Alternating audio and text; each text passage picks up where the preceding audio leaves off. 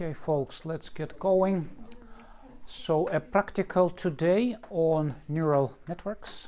I will give you a bit of an introduction into what all of that is, and then we'll spend a couple of hours training a basic neural network that solves a mathematical problem that is otherwise difficult because it's ill-posed and unstable.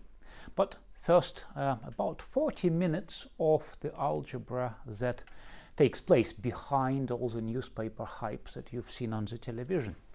So why are we here? Why did the AI revolution suddenly happen last year, this year, or thereabouts, even though the basic building blocks like perceptrons and neural networks have been around since the 1990s? The principal reason is that the computing power has arrived of the kind that makes those networks actually achieve the dramatic results that we all see. This is the top 500 supercomputers list. That's the weakest, that's the strongest, that's the total. In gigaflops, so a billion floating point operations in double precision per second, logarithmic y-axis as a function of the year. And you can see it's pretty much exponential and has been exponential for the last 30 years. Now, to put things in context a little bit here, when I was starting my PhD around about 2002, so the strongest supercomputer on Earth was a couple of teraflop FP64, so the ASCII red supercomputer, 2 football fields of Pentium Pros. Now in 2024, a single NVIDIA motherboard costs about £200,000, is several times stronger than that.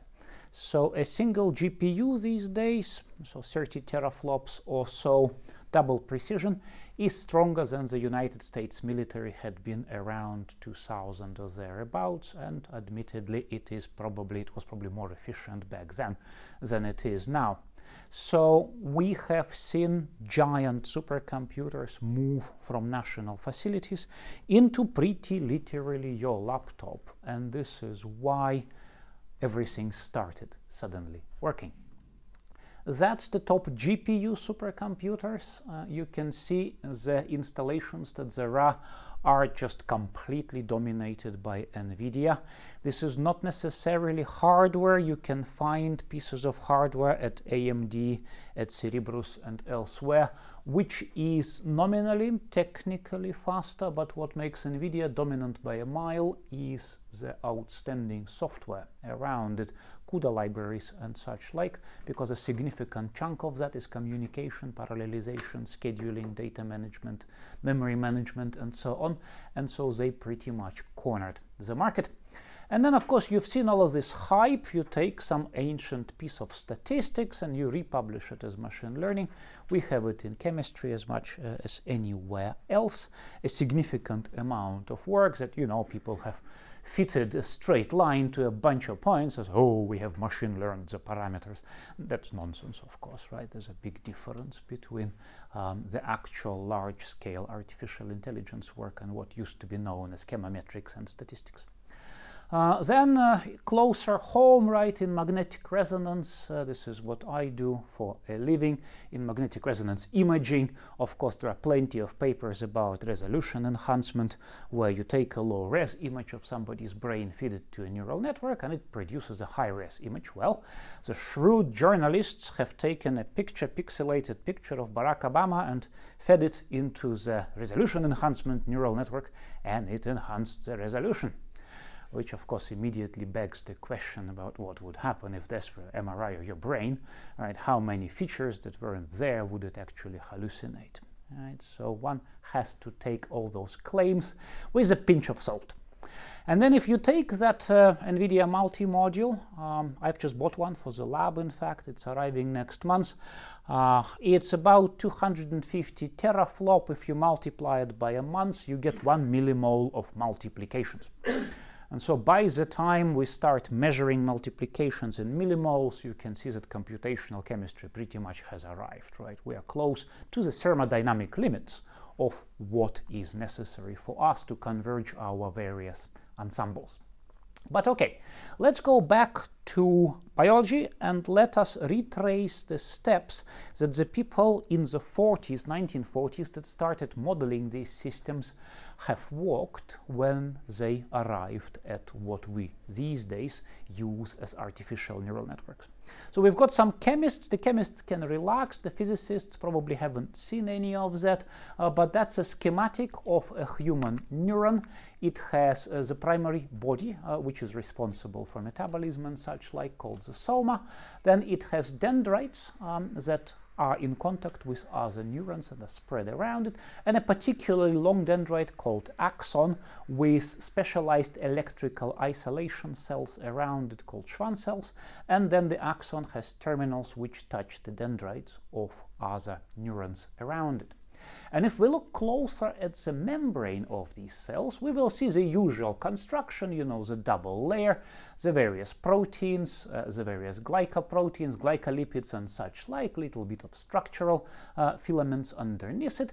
But what would strike us as odd about specifically neuron membranes is the abundance of ion channels and ion pumps in it. And if we do some electrophysiology on it, the first thing we realize is that inside and outside mammalian neurons, the concentrations of sodium and potassium are very, very different, which is strange for something that is chemically so similar. In particular, inside the neuron, we would have pretty high concentration, 140 millimolar concentration of potassium, but very little of it on the outside. Reciprocally, we would have rather little sodium on the inside, but quite a lot of it on the outside, which is why the table salt is sodium chloride, right? If you eat too much potassium chloride, you're not going to be very well, but you can eat as much sodium chloride as you want. That's because plenty of it in the extracellular medium, and in fact, we wouldn't particularly mind if there's a little bit more. So, giant concentration gradients across this membrane. Well, what do they cause? Well, obviously, if we work through the the thermodynamics of electric charges in there, these concentration gradients, they generate transmembrane electrostatic potential. And the actual difference in potential across the membrane is not terribly big. It's 60 millivolts or so. However, of course, this membrane is only, you know, dozens of nanometers across. And so if we divide millivolts by nanometers, we get megavolts per meter. There is a monstrous electric field across the membranes of neurons. And why do we want 6 megavolts per meter? And why would the cell work so hard to do that? And why would we need 100 billion neurons and 100 trillion synapses? Well, let's take a look. Firstly, let's find out how this colossal concentration gradient and this colossal electric field is actually maintained and what that means for the neuron signal transduction. And then we start modeling those things. So firstly, how the gradient is actually generated. We have ATP-dependent transmembrane ion pumps. A piece of ATP binds to that pump and 3 equivalents of sodium. Now, ATP is cleaved. The resulting energy goes into the change of conformation of this pump. It closes on the inner side, opens on the outer side. 2 units of potassium are bound into the pockets here, and 3 units of sodium are released on the outside. And then the last phosphate bond is cleaved, so the phosphate is released. The conformation changes again, and 2 equivalents of potassium are released into the intracellular medium. Well, the first thing it does, of course, is it drives these transmembrane gradients. Sodium ends up on the outside, potassium on the inside.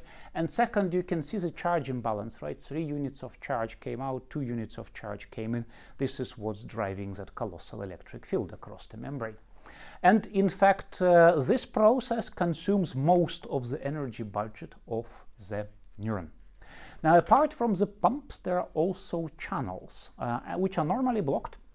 But if something comes and drops that transmembrane voltage somewhat, these channels open.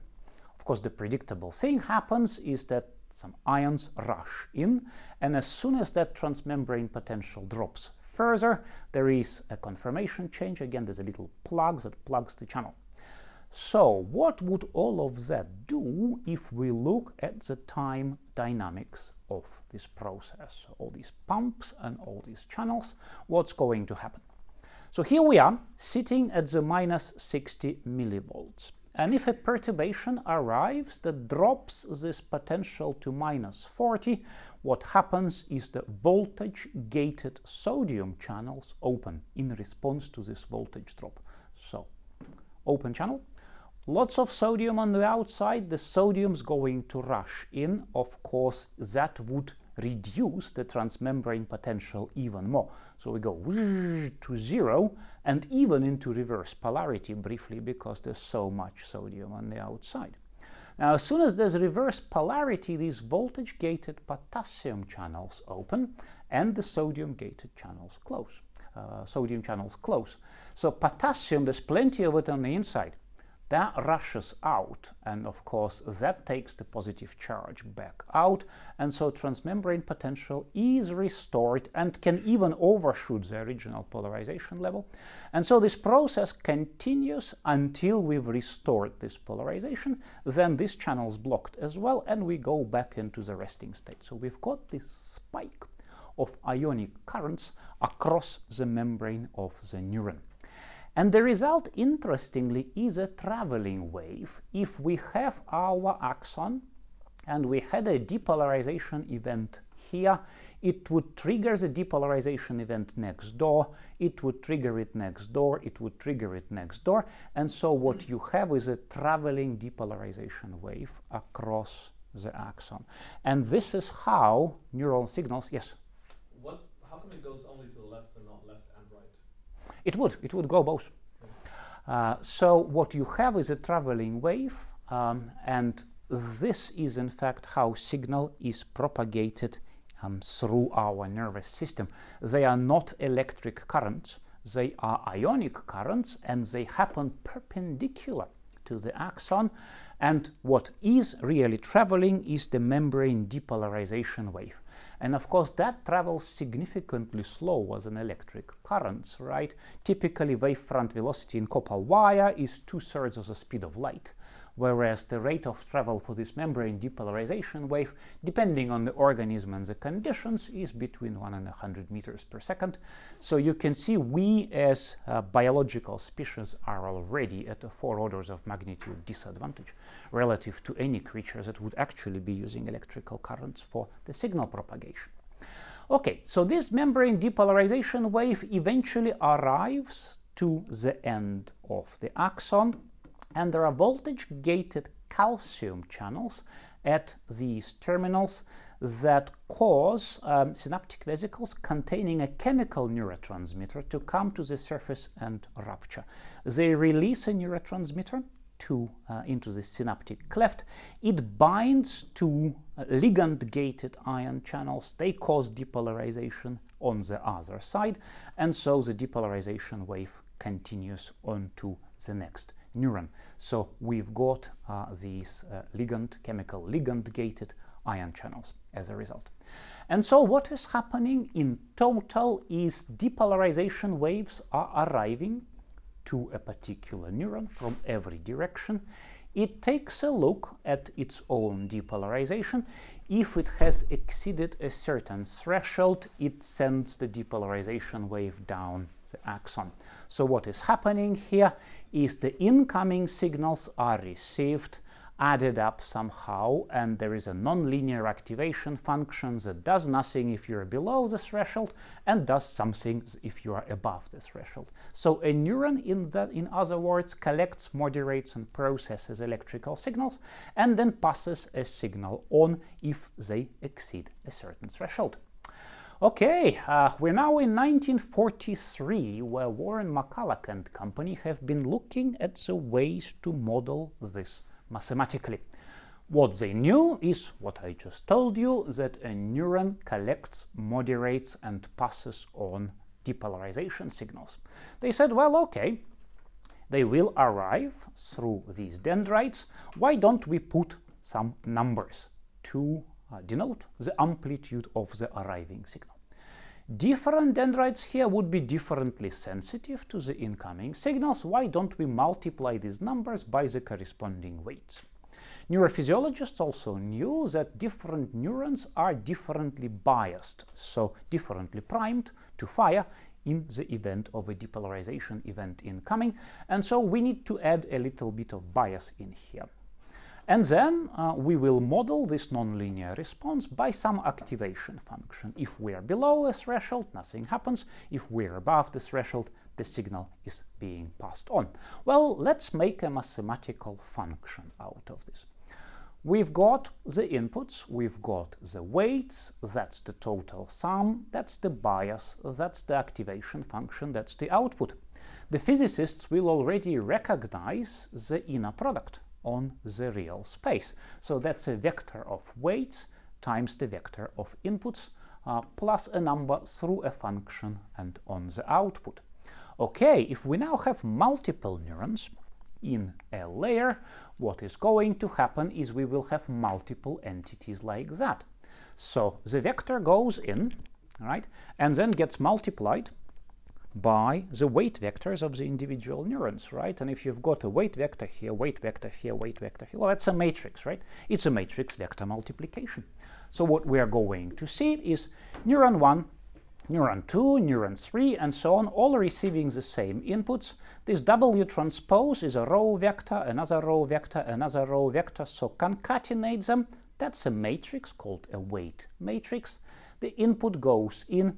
Each individual neuron would have a different bias, so we concatenate these numbers and get the bias vector, and then we have the element-wise activation function that would then produce us element-wise the output.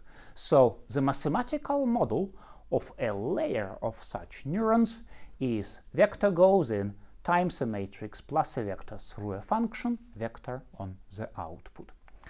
Okay. But look at it, this is linear algebra, and element-wise mathematical operations, they are really perfect for GPUs. And this is why the artificial intelligence really took off when GPUs have arrived. But notice here that the structure of this argument requires the dimension of x to be fixed. If you have an x of the wrong dimension, it wouldn't match this weight matrix, and so later we would have to find a way of generalizing this somehow to the inputs that have indeterminate lengths or variable lengths as a function of time, for example. Now, the reason why this ended up so successful emerged in 1989, where an astounding theorem was proved that the networks of such objects are universal approximators. That is, for any arithmetical or logical function and for any finite accuracy, there is a finite network of such objects that would output that function to that accuracy, which is really an incredibly general statement, and it possibly explains why you and I have evolved as neural networks rather than Turing machines, for example. Question? No. Okay. Well, then we can put those layers one after the other. So that's the input vector. Goes into that neuron, that neuron, that neuron, through the function, into the next layer of neurons, into the next layer of neurons, and this is what neural networks are made of, just connected layers of neurons, and output of the previous layer goes into the next one. Thus, vector goes in, times a matrix plus a vector through a function, times a matrix plus a vector through a function, times a matrix plus a vector through a function on the output. Congratulations, you know everything there is to know about artificial intelligence. So everything else are just meshes and networks and combinations and sequences of this one elementary operation. There's really very little else. And of course, here these weight matrices and the bias vectors are unknown, and so we need to find a way of determining them, and that's called training. And that's of course case specific, and this is our next topic. So how would we train a neural network? And we're now in round about 1970s. Well, let's take one neuron as a simple case and find out how do we get these W's and the B. Well, we presumably have a big collection of inputs alongside the known right answer. That's called the training database. And then, well, how do we find that? Well, why don't we set up some error functional? That's our network. That's the output. That's the right answer. So the output of the network minus the right answer squared, least squares, right, fitting. Sum over the training database. If this number is small, the network's doing good. If the number's large, we need to improve it. How do we minimize this number? Gradient descent. So straightforward minimization process. D error functional by D weight matrix, for example. This is a vector valued derivative, but essentially just the gradient, right? And then we step down that gradient with some cleverly chosen step, and the next value here would, if it's small enough and everything behaves itself, result in the W being smaller than it had been. Essentially, neural network training is just glorified least squares fitting of the neural network parameters against the database. That needs to be implemented pretty efficiently in order to work, and that was Seppälin Ainmaa's master's thesis ages ago. So if you're now PhD students, you're somewhat behind the curve on what can be done in a master's thesis, right? You can invent backpropagation. And so what he did was to say, okay, you've got random initialization, so random initial values for them, cleverly chosen in various ways. I will not cover them. That goes into our model. The inputs go in, so we feed them forward through the network. We calculate this loss function. We differentiate and then use the chain rule to push the derivatives back through all those nested functions, and we get the gradients with respect to the parameters of that neural network in an efficient way, both storage efficient and communication efficient and compute efficient. And well, we need a training set for a typical neural network. These days you need millions and billions of question-answer pairs, because there will be millions of billions and billions of parameters to determine. Even for the tiny neural networks that we train in physical sciences for data processing, we needed 10 to the 10 question-answer pairs to train the networks that you will be looking at later today. And then we need a validation set that the network hasn't seen before in order to evaluate its performance and its ability to generalize outside the literal database that it has. And of course, you can imagine the difficulty here. You have to do lots and lots of matrix vector algebra repeatedly for millions of vectors and millions of parameters. GPUs are essential for that stuff, right? It is not realistic to train a neural network even on modern CPUs. You really need these 2-3 orders of magnitude that GPUs provide. And of course, I've skipped a few books worth of thorny numerical technicalities and stability considerations and finite precision considerations and memory allocation and so on. And of course the various details of how this step is chosen. So books have been published on the subject. Okay, now this was vector in, vector out. Okay, for spectroscopy, for example, if you've got some fixed length signal coming in and some fixed length signal coming out, but what if the data is time dependent, right? What if it's stock price? What if it's some real-time output, acoustic, for example, or electromagnetic that comes out of some instrument? Well, we can try and say, okay, we can make this recurrent layer where there is some time-dependent input and there is a second signaling line that just loops. And if we unroll that loop, okay, the first vector comes into the neural network. The first vector comes out, but it passes another vector on, and then subsequent layers, they consume not one vector but two, and that's easy to arrange. You just put them one under the other and increase the dimension of the corresponding matrices. This was attempted, but unfortunately it quickly became clear that long-range time dependencies in the data are not well reproduced by such architectures, and the training process is exceedingly slow in this case. So the next step up, and we are now in the 90s, was to try and make a specific architecture that has a memory vector that is updated and passed on, and then the data vector that is updated and passed on. And this we will need for transformers later, because this is you know, what led to it. So let's take a closer look at what is happening in here.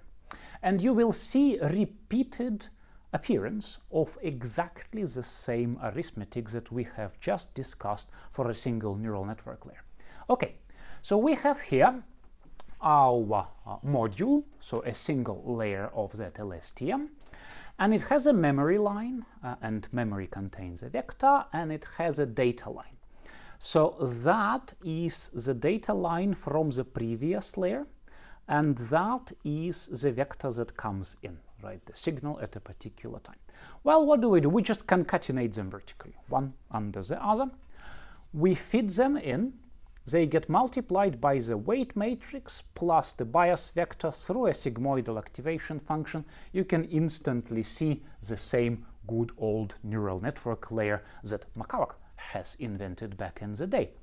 And this is called forget gate, because what is going to happen here is that the output of this layer will be multiplied into the memory line, element by element. So whatever small elements come out of here will destroy the corresponding elements in the memory line.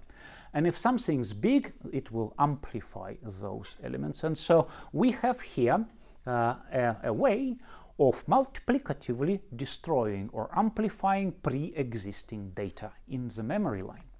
Okay, let's take a look at the input gate. So we receive that input, we send it through another sigmoidal layer, right? And it's exactly the same architecture, but of course this matrix and that vector may be different. And then this is the hyperbolic tangent, which can be both positive and negative. And so again, a different weight matrix and a different activation vector, and then we do element by element multiplication. So that is the moderated input that can be positive and negative, and that's the input gate, which might just suppress the undesired parts of input if it doesn't like them, because it's a multiplicative operation. Now all of that goes additively into the memory line. So this was the multiplicative update of the memory, this is the additive update on the memory, and so after the multiplicative and the additive stages, we have the internal state update. So whatever had been there in the memory line has now been updated and can be used. And the final stage here, so we put the input through another such layer. Then we moderate the memory line through the hyperbolic tangent, and we multiply one element twice by the other, and that is what we are passing on and also sending out as the output at this particular stage. So in summary, what we're seeing here is exactly the same neural network layer operation here, here, here, and here, just arranged in a fancy way that philosophically might work the way we expect it to. So this would be a layer that has some internal structure and a certain amount of memory. Well, that was attempted. Turned out that parallelization is a problem, and of course modern computer architectures are all massively parallel, so that is serious. Training was all still pretty slow, and once again very long-range dependencies could not be reproduced.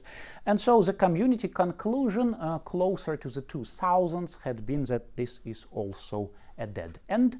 And that was this giant quiet period in artificial intelligence between 2000 and about 2015, where development was going on but nothing much was happening, and then NVIDIA turned up. And a few other things that we will now explore. So, as you know, the latest and greatest stuff that really makes the headline is transformers. But before we go there, we need to do a few more introductions. Firstly, of course, the input of large language models is language, collection of words, not numbers. It is something that does not have a set fixed length. So how do we digitize, as it were? How do we turn a phrase into a vector? How do we turn language into a vector space? This is called embedding. So what we do is we pick a particular dimension of our vector space. A couple of million is generally these days the aspiration, but let's say the dimension 4. And in that dimension we will pick vectors, and I'm just denoting them here as little colored squares. And we associate a word with a vector and another word with another vector and another word with another vector. And let us see what we can achieve that. Can we set up some similarity metric? What can we do?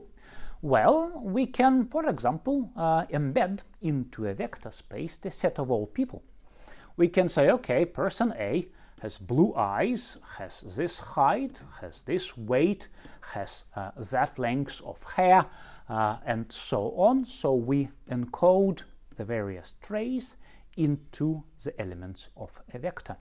Person 2, person 3, that creates us a set of all people that is mapped into a set of parameters.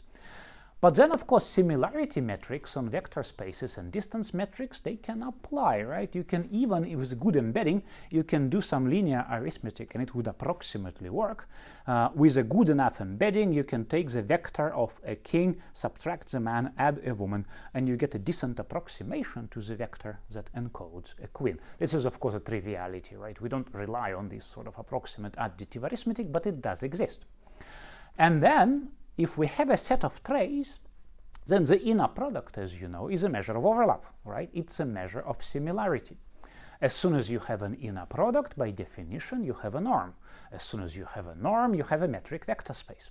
And so suddenly we've set up the metric. Suddenly it's a Hilbert space, right? And we know everything about Hilbert spaces.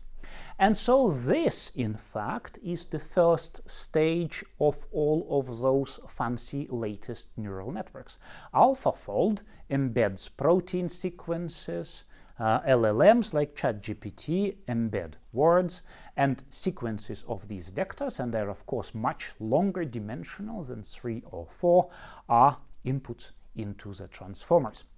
Now, that was actually done by linguists ages ago in 1957, and you could reasonably argue that Moses, in 1300 before current era, has invented something similar, because in Jewish Kabbalah you associate every letter with a number, and words are number sequences.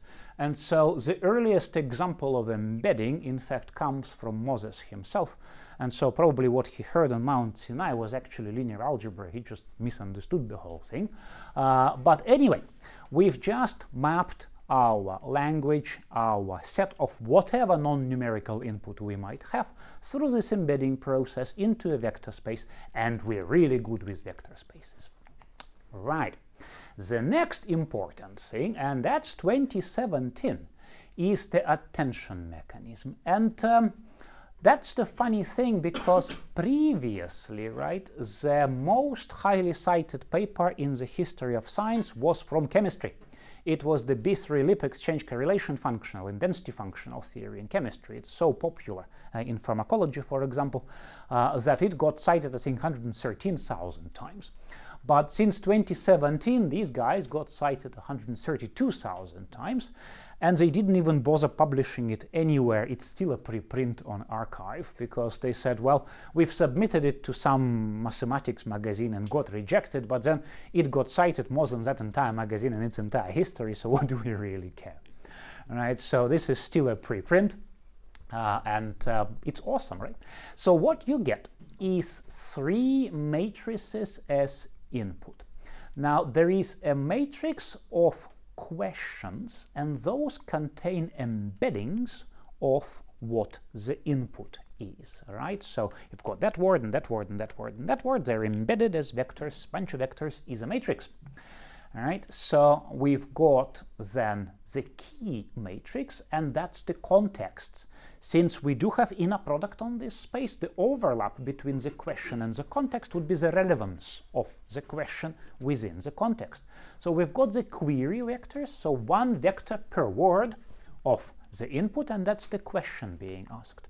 Then we've got the key vectors, again arranged as a matrix, and that is the basis set of contexts within the embedding, right? If we're talking about science, it will be one vector. If we're talking about food, it would be a very different vector that is orthogonal to different sets of vectors in our input space. So that determines the relevance of the query.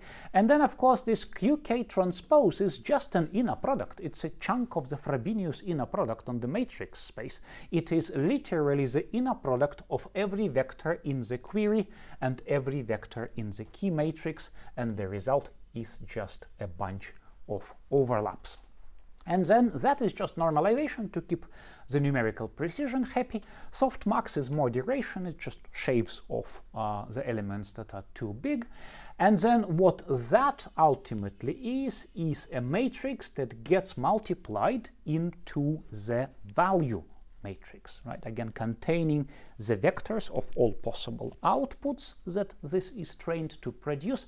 And so this will then be the coefficients of those outputs.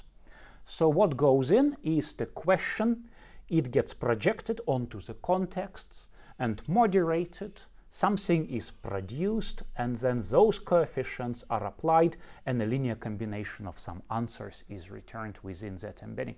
So you can see it's a question is being evaluated in a context, and an answer is being returned on the space of some embeddings. This became known as the attention mechanism.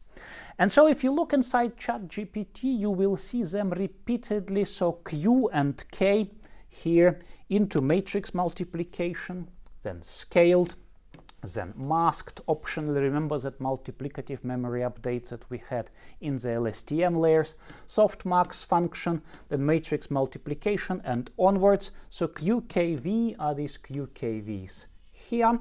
And you would normally want multiple such blocks. This is called multi-headed attention, because different attention mechanisms with different values of key matrix might be sensitive to different contexts, right? So you would have multiple heads that are sensitive to multiple different contexts, producing you multiple answers within those contexts, which you can then concatenate and send onwards as a signal to the network.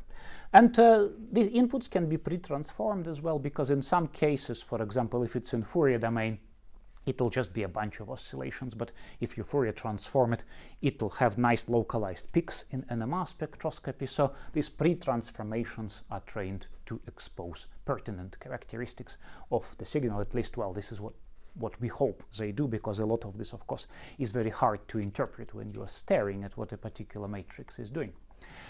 Okay, so you've got your inputs, you've got your embeddings. They also get the position appended to them, literally as a number, if the words of a language are ordered, to keep track of that order. Goes into multi-head attention, goes into standard feed-forward neural networks, the ones that I've just described, and then goes into this block, which also contains all of the previous outputs that this network produced, so that it sees its own previous outputs when it produces the next token in the output. And so you've got that. Okay, that's literally that. So multi-head attention block, scale dot product attention, and this is what we've just discussed. And that's an example of a context, right? So in the context of eating, that would be important. In the context of some picture, that would be important, and so on. So queries, keys, and values are once again going here. And this is how transformers work. Notice here, there is now no recurrence. There are no convolutions, at least explicitly. And this is how AlphaFold and ChatGPT are actually working. Apparently, this is very successful, even if the exact reasons why this is so successful might not be terribly obvious to us yet. All of this we use to great effect, and you will train a network today that does some data processing. One important problem that a lot of people are struggling with, and a lot of organizations, in fact, is the interpretability. Think about this architecture. So we've got these signals being passed on literally as vectors. What would happen if I just permute the two elements of this vector? So I put this one first and that one second, and I do the corresponding permutation here. So that and that are self-consistently permuted so that the signal is still passed, right? So the permutation that is done in this layer is undone by this layer. You would still get the same output, right? Because the permutation substantially changed nothing. But of course there are n factorial permutations. And if you've got 512 elements in here, that's 512 factorial possible permutations, which is an astronomical number. And then we start with random weight matrices, so we don't know which of the 512 factorial permutations we've actually landed. And if we want our network to be interpretable, well, it's effectively encrypted because we don't know which permutation produced that what we are looking at. And the task of finding out is factorially complex. So fully connected neural networks are actually factorial complexity encrypted, and that's one of the worst complexities there is in computer science. So it's actually impossible to tell what is going on. Very typically in signal processing networks, if you look in these intermediate vectors between the layers, you literally see data goes in, something that looks like random numbers, random numbers, random numbers, random numbers, and then the answer magically comes out. So we don't actually know what the hell is going on inside, and we cannot tell because the task is factorially complex. All right, so intermediate signals in fully connected nets are effectively encrypted. If it's convolutional, then convolution stride retains the order somewhat, but for fully connected ones, not a chance. And that, of course, flies in the face of the scientific method, right? Remember what Descartes told us, right? Break every problem into smaller parts, solve simplest problems. Scientific reductionism is about understanding how little bits and pieces work and putting them together. Then, of course, Karl Popper, this is the difference between physics and not physics. If it's not testable, then it's not physics. And so the way that scientific theories come and go and survive, positivism, objective knowledge, right, is again incompatible with this, right? If it's not testable, then it's not science. Even the lawyers got in on the subject, right? There is the famous, notorious GDPR, right? There's the right not to be subject to a decision based solely on automated processing. In the United States, that the statement of reasons must be specific and indicate the principal reasons. And of course, if that is not interpretable, then that's a problem. There's a partial solution to that. When an answer is produced, it turns out to be relatively easy to tell why the answer is produced. You can perturb the input, see how the answer changes, but it is still next to impossible to tell how. So we can tell why the dog is identified as a dog, but we cannot tell how. Question? I was thinking, when you want to try and interpret what the hidden layer means, can't you basically, well, every single time you try to solve it, will it have the hidden layers look the exact same after the outputs? No. Then surely you could solve the same problem a load of times and then kind of compare them, and they have to be... Unfortunately not, right? So if every permutation of the intermediate vectors is as good as any other, then you would have essentially 512 factorial equivalent networks in the answer set. And then if you've got multiple such layers, then take a power of that. So there's almost infinite number of equivalent good enough solutions that would look mathematically completely different. So yeah, that is a serious. Anyway, you want to know more about that? It's in that paper over there. Right. The second thing we need to do is, of course, uncertainty quantification. If we don't know what goes on inside and how the answer is produced, well, we'd better have a measure of certainty. And that can be done using straightforward error propagation right through the Jacobian, or you could simply train a bunch of neural networks on different databases and look at the extent to which they agree. If your input does not constrain the output, they will all produce different outputs. If your input really does constrain it well, then their outputs will be similar. So you could simply do descriptive statistics on the output. That's an example of a network that determines intermolecular distances. If the data that comes in is good, all 32 networks agree. If the data gets worse, on a different sample here that has two distances, you can see they begin to disagree. And if the data is really quite challenging, you can see different networks are producing different outputs, but you could still be reasonably certain if you've done the average and the standard deviation on this, what is the answer and what is the measure of certainty in that answer. And if you give it completely corrupted input data and you do know the right answer, then if you do some statistics on 32 different networks, you can see that the blue is the average and the red is the standard deviation, right? The standard deviation is as big as the signal, and so you can see here that actually neural networks can fail gracefully and give you an honest measure of certainty that they have. In this case, the data can clearly not be trusted. Okay, how do we build the training databases? And this is again an example from our work, and this in fact is what you will be doing today. So you will be training a simple neural net that takes something called a double electron-electron resonance dipolar modulation. It's a magnetic process that is distance sensitive in molecules, and you would be reconstructing distance distributions that made that possible. Now, we have a network there with a couple of million parameters.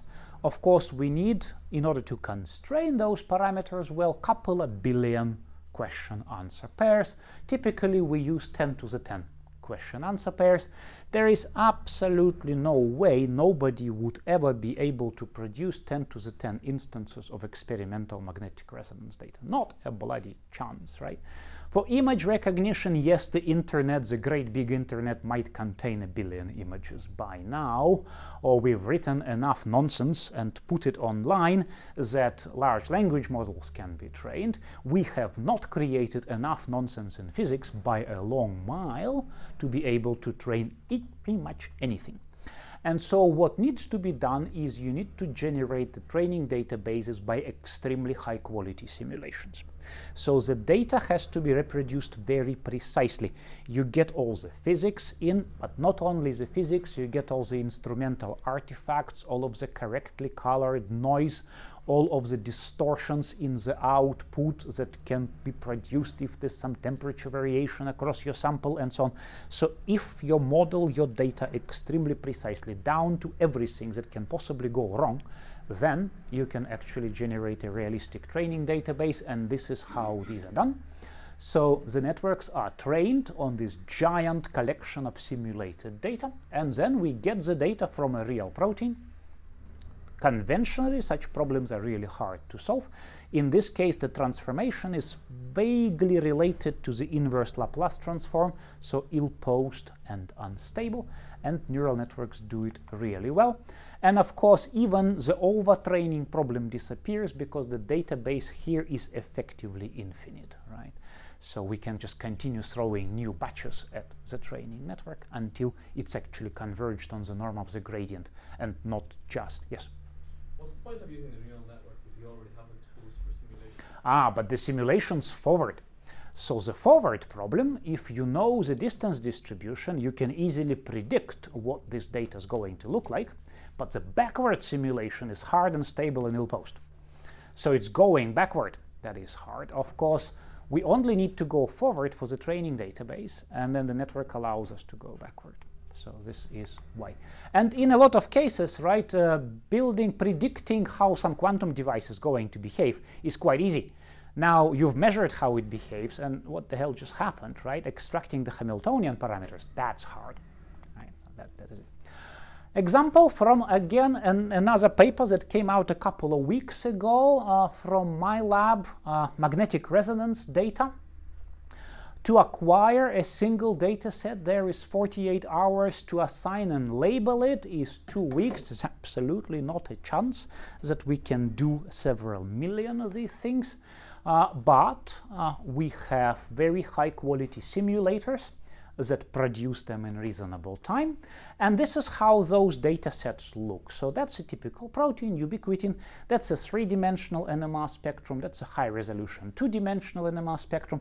But here, these are frequencies of nuclear induction signals that come into our coils in a magnet. But look at the digitization here. we've got maybe 1,000 pixels here by 1,000 pixels, and here it's at least 512 by 512 by 512.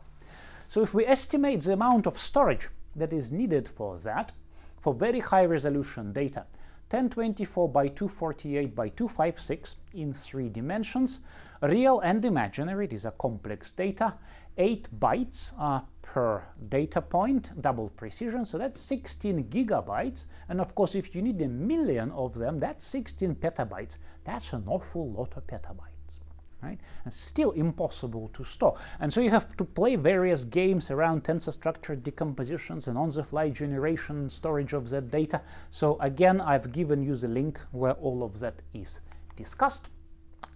And then once you've managed to train it, you can do all sorts of beautiful things, right? This is something that came out in Photoshop a few months ago. If you have a picture, right, so that's the central part, that's the picture you took, you can say, okay, Photoshop expand, and then it expands something into something that wasn't originally there, but logically matches what you can have. Or if you no longer like that bloke, you can just airbrush him out and tell Photoshop, well, okay, put some ocean over there, I no longer like this chap no more. And so it will paint in the missing pixels, is what is important. But of course, a lot of scientific data processing is about painting in the missing pixels. If you've got some sparse sampling, if you've got some very careful engineered measurement process, then you are painting in the missing pixels. And in these 2 papers, these 2 chaps, Gogulan and Fleming, have designed a neural network that looks at scientific data, NMR in this case, and literally paints in the missing pixels. Or you can, you know, paint extra pair of ears on your dog, and they were able to do, for example, dynamical decoupling on their spin system by image processing rather than any kind of physics. So take a look at those papers. You can sometimes receive distorted data, but the data is distorted in a very well-defined way. You can train a neural network that would undistort it back to what there was supposed to have been, and that's in these 2 papers. These 2 chaps have designed such networks. Yes? Does that work similarly to the networks that can, like, say, remove watermarks or that kind of thing? Pretty much, yeah. So it's any 2-dimensional NMR spectrum is substantially just an image. It's not 256, 256, 256. RGB, right? It's a different dynamic widths, different number of channels, so real and imaginary, so 2 color channels and higher dynamic widths. But substantially, the task of removing a distortion from an image is mathematically isomorphic to the task of removing a distortion from some physical science spectroscopy data set. Another example from magnetic resonance, we do have, so that's a schematic of a protein backbone with all the atoms in there. Our typical protein structure determination experiments in magnetic resonance, they involve data sets like this, where we have a sequence of amino acids and a sequence of signals which correspond to carbons that are close together on the protein backbone. I will not bore you with the details, save to say that this is singularly tedious and it takes weeks, right? Doing signal by signal assignment of protein NMR spectra. But of course, you can train a neural network to, for example, locate these signals so that you don't have to click. And secondly, if you make these signals specific to each amino acid, then you can train a network that does image recognition and actually identifies that amino acid. And finally, I think that's the last slide or thereabouts before the conclusions. This is what you're gonna be doing today. DearNet, so the network that processes that dipole spectroscopy data. Vector goes in through a bunch of fully connected layers. We need an extra specialized layer because the output has the physical meaning of a probability density, so you have to normalize it so that it sums to 1, and then literally the regression layers, and that's the team here in Southampton and in Zurich that was responsible for that, and it does beautiful data processing. So that's the time domain modulation data, and that's the distance domain probability density of the corresponding distance, and the process from here to here is really difficult and unstable, and we realized that neural networks do that very well. Okay, so summary, where all of this is going. You've seen, of course, some years ago, repeated claim on television that no artificial intelligence can ever replace human creativity, you know, artistry, poetry, and so on.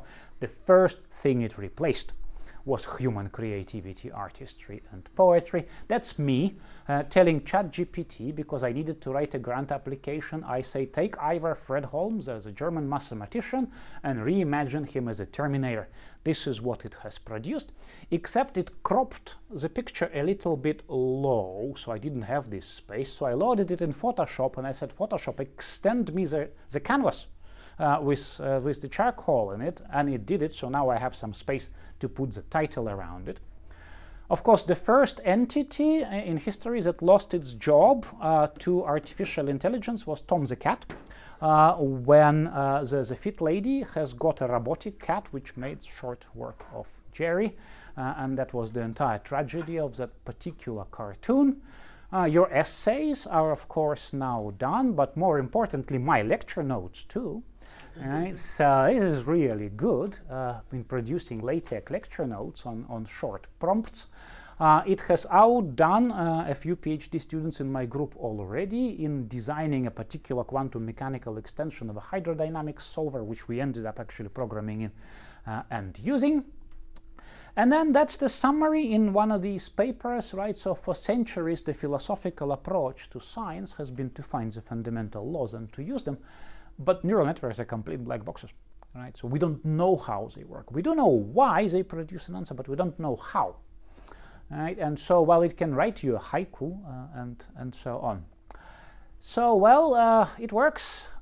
Unlike quantum computing, artificial intelligence works. So at least one half of the hype that you see in the newspapers is worth the while, but you'd better know your linear algebra. Neural networks themselves are easy. You've just had a crash course. You've seen it's all the same matrix vector products everywhere, but training databases can be stupidly hard to design.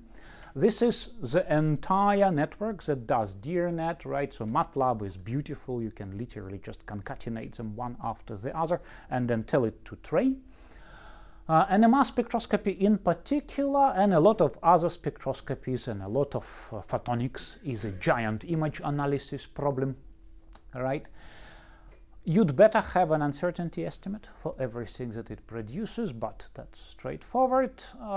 You will need, in the training database design, to also model the artifacts of your instrument, otherwise the network will misinterpret them.